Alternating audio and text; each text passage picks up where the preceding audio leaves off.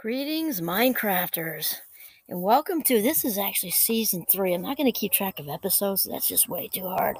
So, welcome back. My name is Dr. Kimberly Quinn, and I am here to help people, assist people, be a channel for becoming the boss of your brain. Why? Because thoughts come first and feelings come second. Therefore, taking charge of our thoughts, becoming the boss of our thoughts, changes lives. Our thoughts dictate our lives. So today's chat is going to be on teaching the ADHD mind. And so, I was actually inspired by an article in ADDitude, as in capital A, capital D, capital D, etude. And those in the Fast Mind Club, we often do etudes, so it makes sense. So I was inspired by an article by Josh and Melinda Boring. I don't mean they're boring. I mean their last name is Boring. So I'm guessing there must be a couple of spicy badasses because, you know, with a last name such as Boring, you have to wear it well. Okay, so first of all, it's very important right out of the gate to let students know that it's a team effort. And their article is actually about little kids, and as you all know, I teach at the college level, and so it's important to know. I mean, this, it really isn't different. Is actually what I'm saying. It's different. Obviously, it's different. The context is different, but the dynamics are not different. That is the main thing. The dynamics are the same. So it's important right out of the gate to let students know that it's a team effort. So sometimes I verbalize that. You know, I have mostly first years, not all, but mostly first years, and they often just have some really not so great learning experiences. And I'm certainly not intending to put down, high school teachers and middle school teachers. They work hard, and it's a hard job. That isn't it. Maybe perceived bad experiences, I don't know, but they often get a lot of shame around learning and things. And so I often say I'm on Team Jason or, Team Michelle or whatever, and they kind of look at me and say, yeah, you're intelligent, and sometimes they're good with it. Sometimes not so much. It really takes some work. So to let them know we're not on opposing sides like we're in a boxing ring, it's not how it is. And I tell them I want all my rock stars to be successful, of course. And now for a little kid, you might have to just let them know it's a team effort more by, your behavior rather than trying to have them process all that. And then, of course, communicating. It's so important to communicate. And I tell all of my students, I can't, together we can't fix it if I don't know about it. So, it's very important. They get very good very quickly. And the way we do that is to make communicating inviting. So, we're not the big scary teacher or professor, to make communication inviting. So now back to the Fast Club members, or ADHDers, and also neurotypicals, but it's important to captivate the attention of your audience as a teacher, right, or professor, and educator, we could say. And so it might like a contradiction in terms for the ADHDers, of course, but our attention can definitely be grabbed. And it's also important, number 3 here, is to involve the whole student in the teaching, learning process. And because, and I say to my amazing rock stars when they walk in, day one, that when you walk in, it's not just the student who walks in, your whole life walks in with you.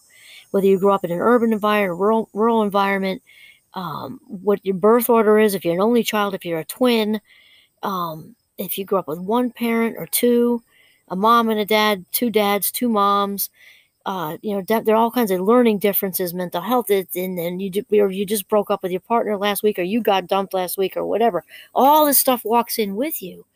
Never mind if there's addiction in the house or whatever. Also, obviously, all the positive experiences and all that goes in. So the whole thing put together, the whole student. So it's much bigger than what it appears when a student walks in the door. That is the point. Also true for the little kids.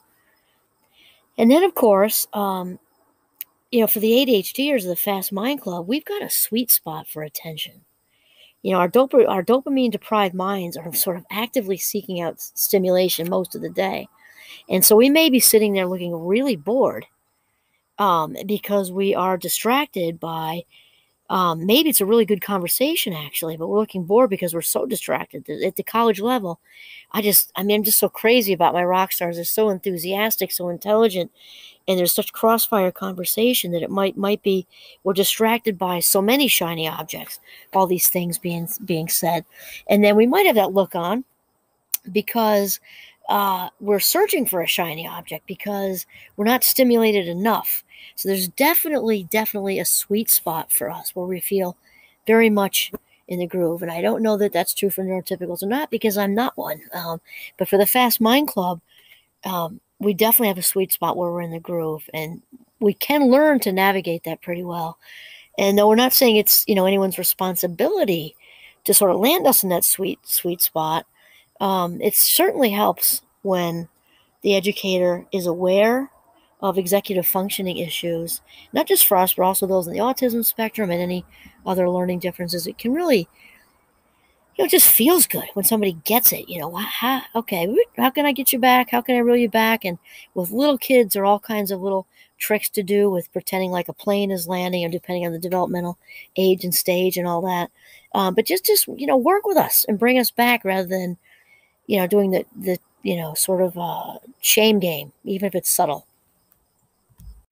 We've got that sweet spot, and just like neurotypicals, we've also got biorhythms, just like anybody else. So, I'm definitely a morning person, even though, of course, my mind is pretty much going the high majority of my waking day. It's going at its, full tilt, full throttle in the morning. And one of my kids who's in the Fast Mind Club, she is also going full throttle, though she is definitely a night owl. So just like the NTs or neurotypicals, we have to work that in too. That's not really necessarily inherent to the ADHD. That's just how our body rhythm is. So it's important to and for once you become, work into being, teenager and adult, you become aware of your own body rhythm. And that's very important for all of us. So, and for the fifth one, understanding that we are driven by an interest-based nervous system, and we need stimulation. We all need stimulation, though those in the Fast Mind Club, the ADHDers, we, again, our dopamine-deprived brains are actively seeking out, stimulation the high majority of the day. And we operate best, we are the most motivated when we are interested in something. So, again, I'm on an anti-shame campaign because sometimes people will say things like, oh, well, sure, wouldn't everybody like to be interested in something to have to do it? Or, just like a little 4-year-old got to be interested to do something. And why don't you just grow up? And what's the matter with you, Peter Pan? And, the judgers can just, go to their judger place, their judger planet, preferably. They can all stay together and judge each other. But, we can't help, how we're wired with this interest-based nervous system any more than we can help, having brown eyes or, being 5 foot tall or 6 foot tall or, left-handed. It's just you're born how you're born. It's just how it is. And also for educators, the teachers from preschool on up and also professors in higher ed, obviously it's best not to take things personally. In general, in life in general, because, 90+% of what anyone says to us is about them and not us, because we're obviously, the authors of our own script. That goes without saying.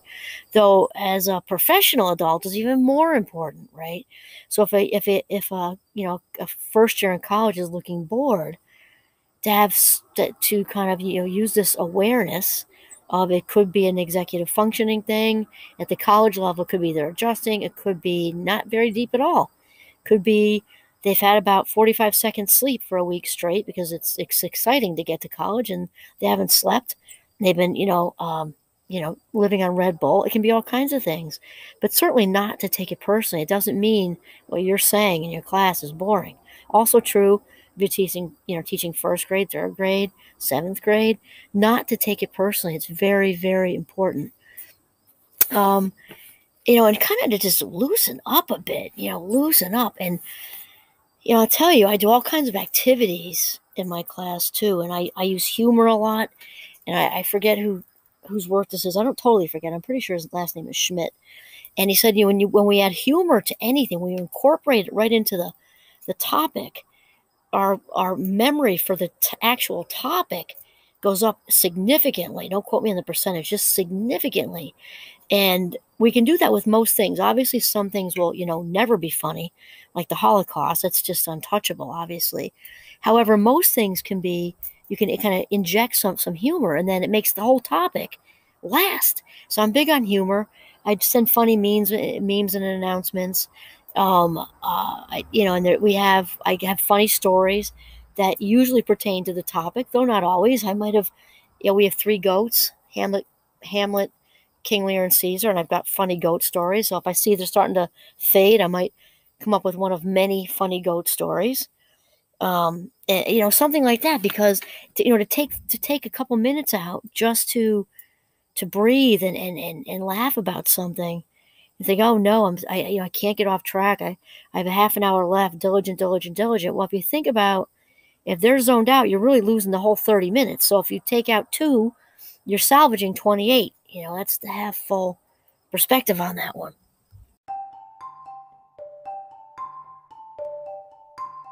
And then here's the thing, the Fast Mind Club members, we need to move. And, honest to goodness, it's good for neurotypicals too.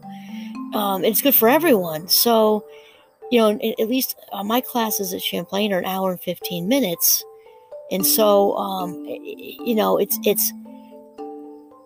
it's good to, like, even if they start to fade, it's good to get them standing up. Sometimes I do an Okinawan breathing exercise. It isn't, I don't even know if it's 60 seconds, honest to goodness. Maybe. Tops, if I go long, minute and a half. So I sometimes start class that way. Sometimes if it's a sort of stressful time, like it's during midterms or finals, especially in the second semester when it's the winter, so you have the short, dark days and the blustery winds up here in northern Vermont and all that. And I see a glazed look. Sometimes I'll have them stand up, and then we kind of pull in whatever the preoccupied thought is, and then we breathe it out with this activity I do.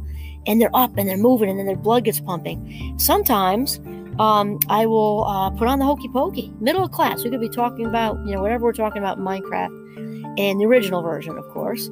I get them all in a big circle, and they're apprehensive for like the first 0.3 milliseconds. Before long, they're smiling and they're looking at each other. Then everybody's in, and they're shaking this and shaking that, and putting their bottom in and their bottom out, and it's great. And then when they sit down, they have energy, and they're smiling, and they're focused, and it's just so good. And then I do other movement ones too that are also really fun. And then lastly, as educators, again, from little to big, as we say, like the 3-year-olds in pre-K to higher ed in college, it's important for us as educators to lead the way. I mean, we still have to role model. I don't care if they're seniors in college; they're still imprinting, on us. Imprinting. Very Skinner, they're imprinting on us, and also Bandura. They're kind of, taking it in how we view learning. And we view learning as, hopefully, if we're doing it, if we're teaching at any level, that it's fun and exciting. Kids are born into the world, loving learning until they get ruined somehow. And I don't even know where that even happens. But it's fun and exciting. And usually by the time they get to me, they're all super grades focused and everything else. And I do understand that. And I'm not saying it's bad to have goals and be looking forward to graduate school and professional lives. And that's all good stuff. It's just the actual process. You want to shift the focus from the outcome to the process, simply for the quality of life, because we don't want to save happy for later, right? That's ridiculous.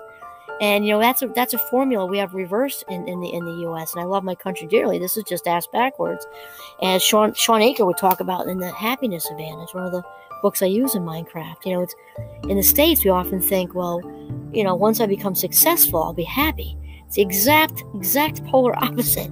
Once I become happy, I become successful. So these life minutes in this moment are valuable. Why? Because we've all we've got. So those life minutes in the classroom, learning what everybody's learning and listening to their classmates, and seeing interesting things that you're showing or whatever it is, that's all important now. Who knows if we'll even be here for graduate school? I'm not trying to be morose. I'm just trying to bring in the point that to the power of now. It's like a very Eckhart Tolle kind of thing to say, but it matters now. So we have to lead the way to emphasize the importance of this moment, the importance of our very valuable life minutes, how much we value learning and how much fun it is, and kind of, destigmatizing, what learning's been made into. I like to call it the red pen shame, even though, mostly grading is done online now. When I first started teaching, I used to go around in a circle and show a red pen and say, what does this make you think of? I've yet, all these years, heard one positive word about a red pen. It was just bad grades, incorrect, need to redo, F, not smart, never going to be smart, going to drop the class, going to not make it, just negative, negative, negative. That's what the red pen. And I actually love to grade in the old school way, and I just had to not do that during the Rona, but I'm going to go right back to it because I love what my students write. I love to sit on the couch with a glass of wine and a golden retriever, Giovanni, and read them.